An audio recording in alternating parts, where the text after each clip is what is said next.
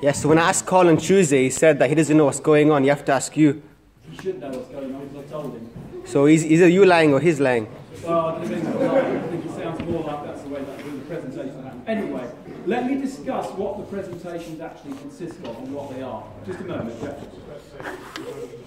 But I don't think we're winning, you know. A couple of days. Okay, I Man's just, he's blaming Carl. No, but Carl should have told you about this earlier. I was under the impression of Hancock.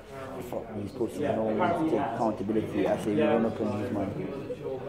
Okay, right, let me just be clear on this. Carl did tell you, I just found out he did tell you, he told you it was in week 22.